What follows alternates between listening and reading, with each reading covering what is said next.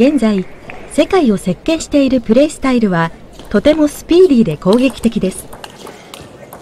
この傾向は今後ますます強くなっていくでしょう。世界で通用するプレイスタイルを身につけるためには、ゴールデンエイジと呼ばれる時期に取り組む練習方法がとても重要です。卓球選手のゴールデンエイジとは、およそ9歳から12歳までの時期を指します。このゴールデンエイジと呼ばれる期間は、神経系統が最も発達すると言われ、技術や動作を見たまま、感じたまま、素直に吸収することができる特別な時期なのです。世界で活躍する選手を目指すためには、ゴールデンエイジの期間に将来を見据えた練習に取り組む必要があるのです。特に取り組んでほしいのが、ピッチの速さを鍛えることです。その理由を男子ナショナルチームの宮崎監督に語っていただきましょう。人間の反射神経っていうのは12、13歳がピークというふうに言われています。ですから、12、13歳までに、ピッチの速さ、その反射神経、そういう能力を最高のところまで高めないと、それからは落ちる一方、なだらかに落ちるんですけど、落ちる一方なので、18歳、19歳ぐらいで速いピッチでやろうと思っても、もうできないんですね。はい、もう能力的に、人間の能力的に。しかし、8歳とか9歳とかだったらいくらでも速くできる。その能力を13歳までに高めてもらいたいということで、ゴールデンエイジの時代にはピッチの速さっていうのを追求してもらいたいというところがあります。それが狙いです。はい、それではピッチの速さを追求するドリルを紹介しましょう。まずワンコースに送られてきたボールを連続で打球する打球練習から紹介します。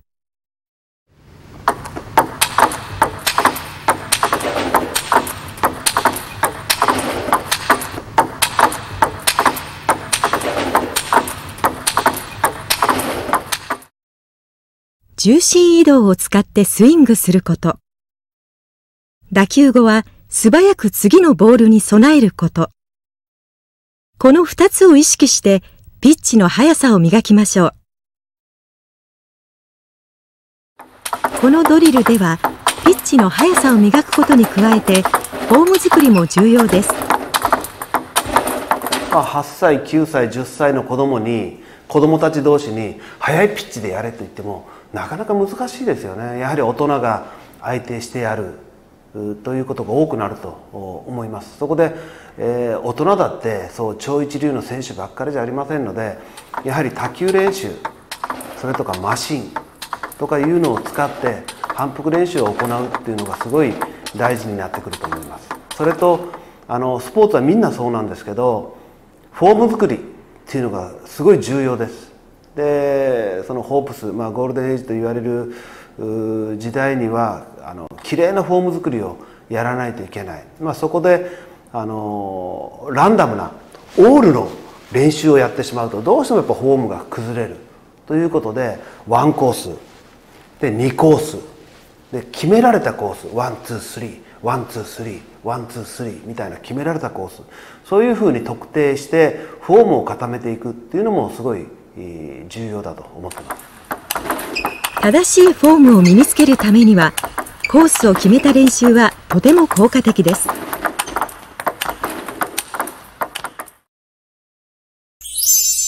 続いてフォア側とバック側に1本ずつ交互に送られてくるボールに対してフォアハンドとバックハンドを切り替えながら連続で打球する打球練習を紹介します。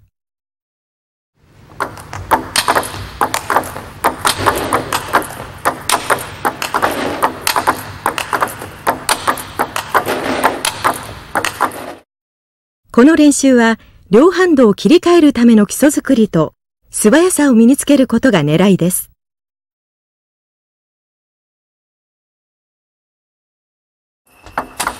打球後は素早く基本姿勢に戻り、速い打球点で両ハンドを打つように心がけてください。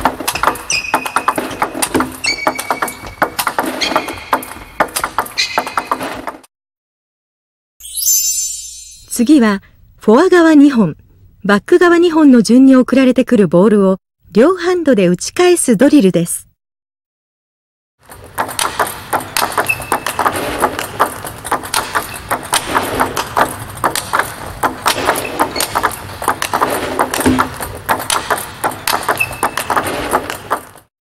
たとえピッチが速くても、ミスが多くては上達は望めません。ピッチの速さに加え、続けることも意識して練習に取り組みましょう。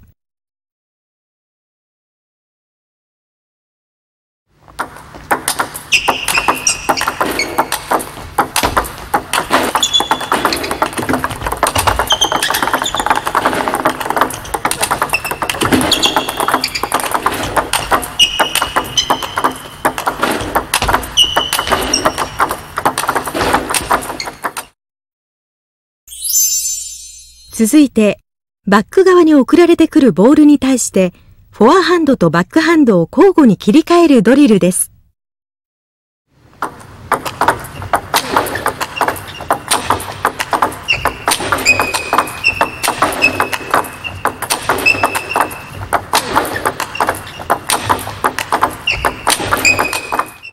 このドリルでは、回り込む時の身のこなしや、回り込んだ後、バックハンドを打つ時の身のこなしなどを養うことができるでしょう。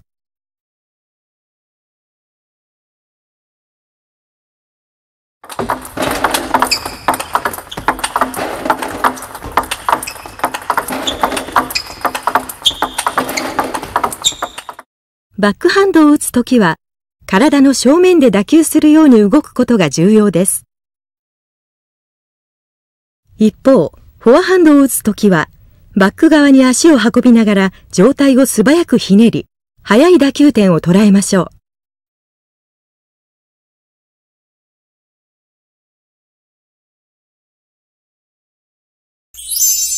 今度は、フォア、ミドル、バックの順に送られてくるボールを、すべてフォアハンドドライブで打球するドリルです。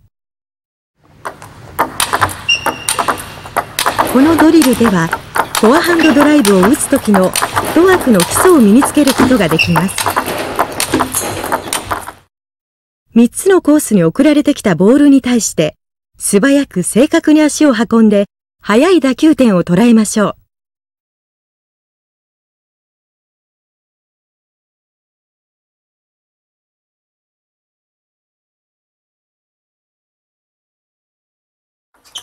これまで紹介してきた卓球練習の効果を高めるためには、ボールを送る側の役割も大変重要です。練習する選手にとって、ピッチが速すぎたり遅すぎたりすると練習効果は上がりません。ボールを送る側は、練習する選手の能力に合わせて、適度に速いピッチで送球することを心がけてください。